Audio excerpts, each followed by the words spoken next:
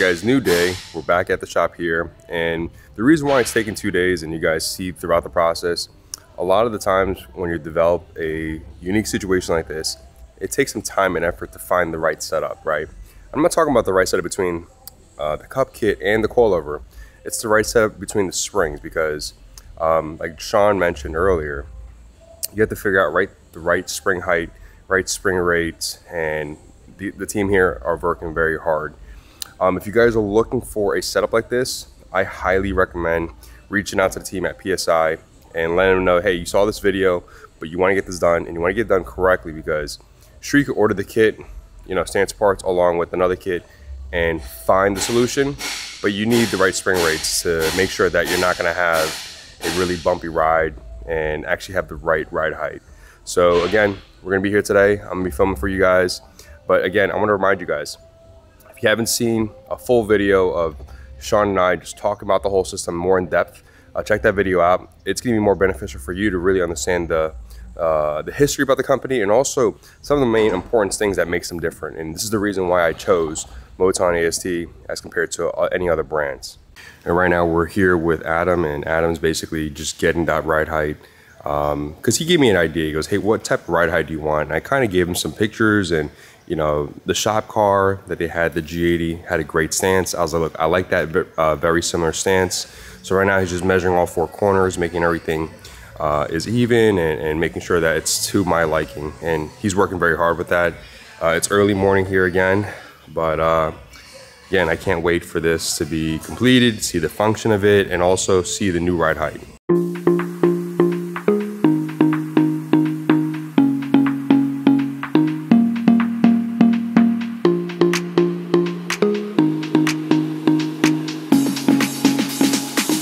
And to find the right ride height is very meticulous, right? Because you have to raise and lower the car up and down the lift.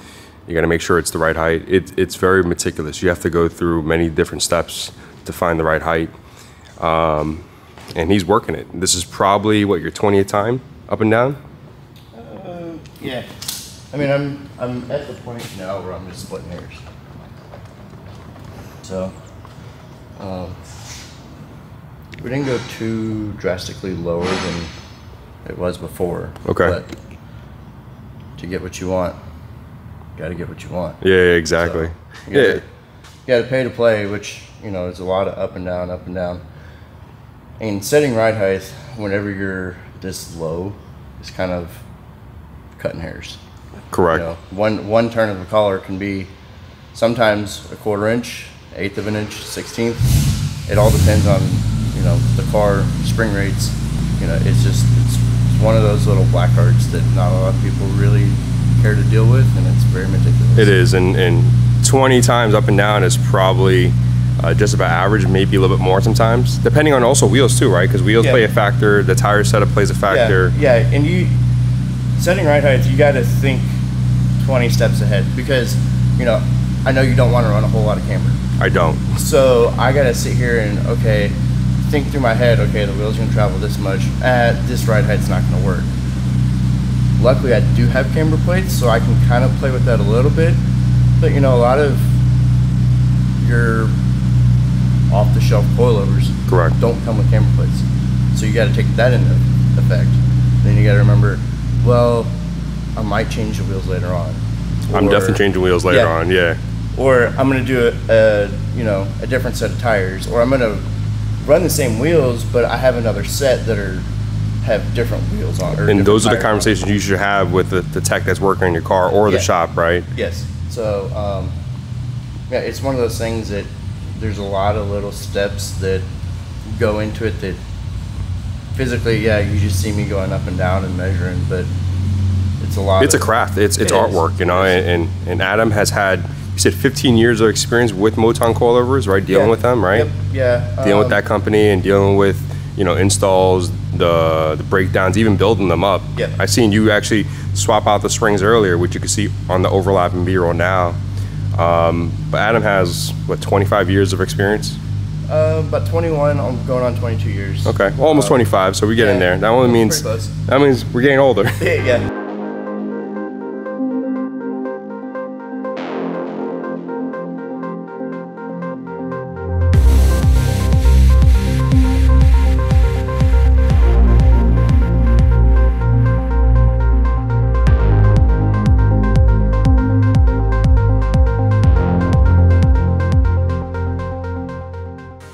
All right, so now it comes to a point where Adam's gonna run the lines all the way to the rear of the car where it can pass through into the trunk.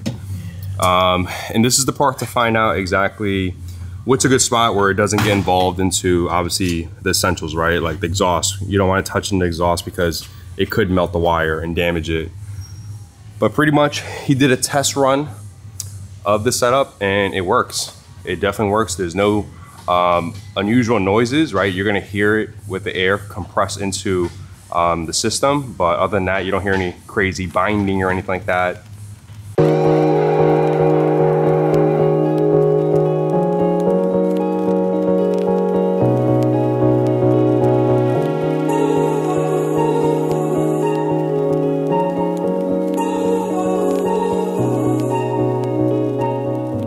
Alright guys, so Adam is almost done running the lines, the air lines, all the way to the back where it's going to connect to this compressor. As you can see here, this is a Stanceparts air compressor. This is about a 2-gallon setup, and it's going to allow you to have that instantaneously opportunity to just raise the front up within like 1 or 1.5 seconds. But it also depends on how much load you have in the car too. But right now, everything's tucked along the passenger side, and it was meticulously done so none wires are hanging out. And right now he's just tidying it up, and he's gonna run it through the trunk, and we'll continue with the process.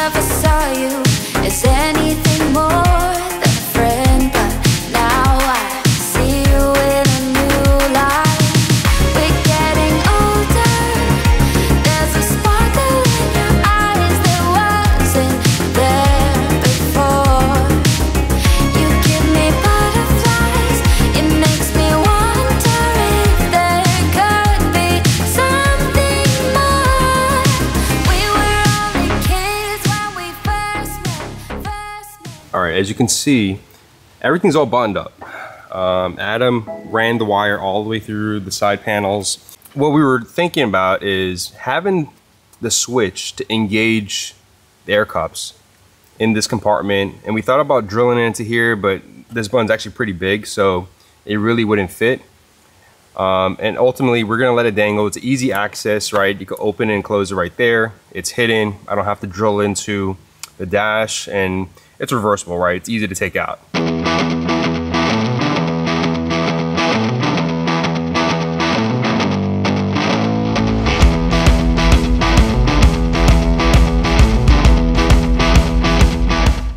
All right, so it's been 2 days of hard work here at PSI, and the guys have been working very hard. Adam especially been working very hard. But Sean, I actually had my chance to drive it.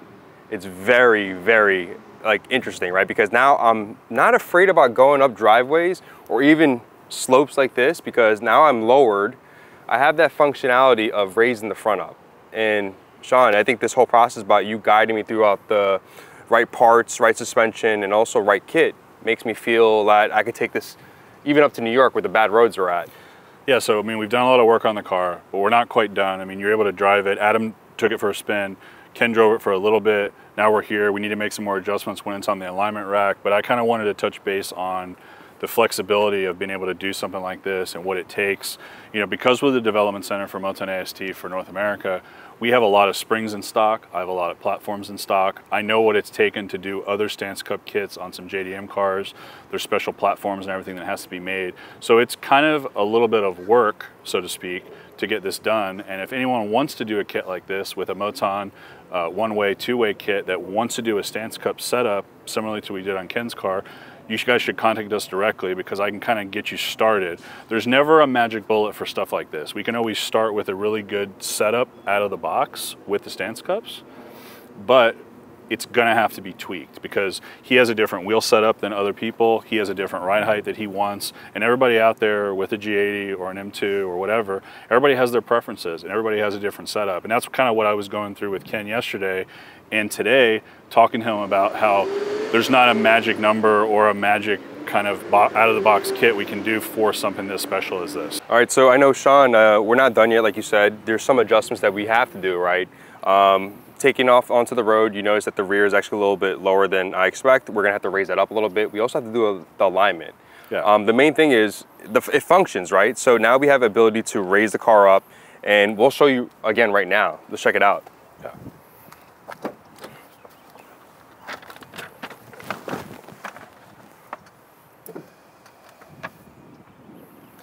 So as you can see right now, the car is raised, right? And we did the measurements in the front. It's about 6 inches from the front lip. That's gonna give you the opportunity to tackle these obstacles, right?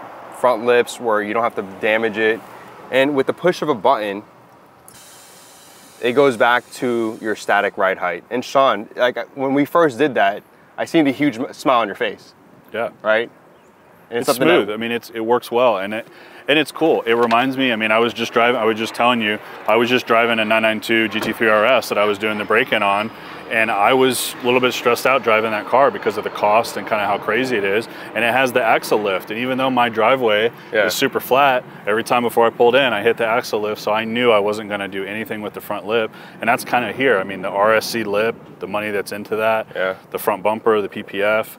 All of it, and this is about kind of protecting the investment, which is what we were talking about, you know, before. So it's cool. It's a cool system. It has some real functionality that actually works, and that makes a big difference. I mean, that height, I mean, is night and day from where you are and what most people want to run with the G80s. And just my initial reaction of just driving it, there's no noises, right? There's no coilovers are clanking and banging. It fits because what happens is the engineering behind Moton and AST, they made those two parts fit. And to be honest, like, in the beginning, when we first had the first run, right, we noticed that the front wasn't low enough. But you guys made the adjustments, and like you said, there's multiple parts that you guys have here, springs in stock to make that adjustment. But the main thing is, we should check out the trunk of the car, right? Yeah, we'll show you where the tank is and everything. All right, as you can see, this is the beautiful setup that Adam worked on for the past 2 days, right, along with the coilovers. Sean, we went with a tank setup, right? Could you give the viewers an idea of why somebody would want to go with a tank setup? Yeah, so there's two setups with these kits that I'm familiar with. One is just using the pump, which is the silver you know, piece that's there, and then there's the tank with the pump, and we went with the full system with the tank. And what that means is that there's air on demand. It means there's air in the tank. It's ready to go ahead and lift whenever Ken needs to. If you go without a tank, like if you don't have room in the car for the tank or don't want to run it, you can go with the pump only, but the pump takes twice to 3 times as long to lift up. And the concern that Ken had is he's going to be on A1A in South Florida, trying to get into a hotel, take his wife out, and then he needs 6 seconds to raise the front to go ahead in the entrance. That's not going to work, and it's not going to work for most people. So, you know, this is the full setup that Stanceparts offered. It has the VI air pump in there, which is a really nice style. Everything came together pretty nice with the kit and the cleanliness of the install, which you guys have seen in the video. And the main thing is that it still functions, right? I still have a trunk where I could use. And as you know, I'm a recent father. I can still put a stroller on the driver's side. And the main thing is, it's not overkill, because if you were going to go full bags, right, all 4 corners, sometimes you're going to lose a big portion of your trunk. So that's something you have to think about. It's also more labor to install it. And I mean, the thing is where we have put the tank and the pump, it's on the, you know, whatever that is, I forget, 30% side or 20% side of the flip down. So we can still lay the seat down. He can get everything in there for his son and everything that he needs to do. So I'm pretty happy with the install. And the main thing is, there's multiple people that have tried this setup, and I've heard stories. Again, you guys heard it from Corey earlier. He had the V3s, and he had a really bad experience with getting the Stanceparts kit because, number one, it never fit right. There were some noises that were involved, and also the spring rates that he had eventually, when he got it to the right ride height, it felt like the car was braking for him. And also another buddy of mine, Cars with Keeve, he just took his whole setup off because it just didn't pair up right. But Again, this works. Yeah, but I explained to Ken yesterday, we had this conversation, I told him it's about the flexibility of the manufacturers. And the cool thing is with Moton and AST suspension is they have the flexibility. Ever since I started working with the brand back in 2016, we've had the flexibility to do special stuff like this, where we can make a kit. They know what platforms to make with the bearings that we can convert and run a kit like this and not really take away the quietness of a nice coilover, the ride, all of that. There's always pros and cons to every mod. There's a few cons here, but this ability of Moton to make a kit, provide everything to make it work is key, because it's not really an off-the-shelf kit. And that's, I think, one of the issues that Corey had and your other buddy had, is they were trying to, okay, here's an off-the-shelf kit, here's the cups, we're gonna make this work. And either they didn't have the ability to have the springs like we had in stock, but I think it's more of the flexibility of the manufacturer being on board with what we're doing and being a part of the development. And so thanks for Kuhn and Marlene over in Moton and AST for helping me get this done for Ken. Yeah, thank you. And then we can set that up for you guys too. Because we're here to innovate and also make you guys be aware that there's products like this that work.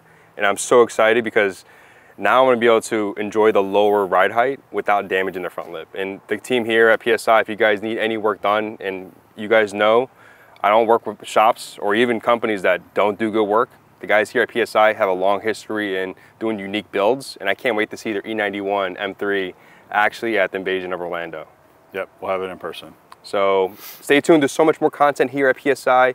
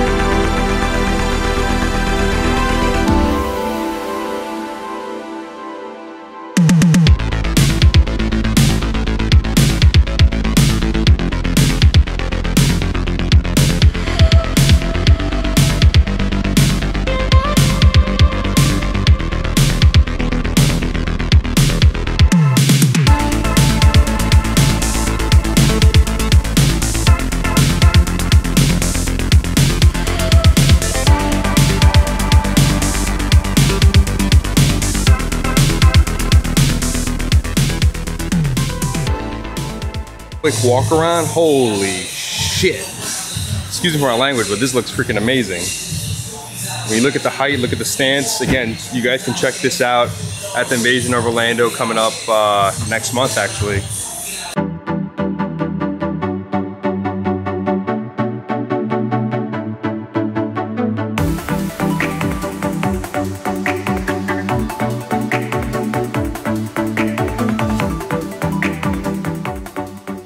All right guys, I want to thank the team over at PSI for getting this done. Again, we're going to be back here and also discussing a little bit more about the new setup, because again, we have new wheels coming that you guys are going to really enjoy that you may see before this video.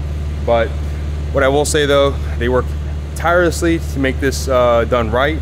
I'm excited to take the drive back. I'm actually pretty exhausted, as you can see in my face. We have a 3-hour drive back home where I can see my family.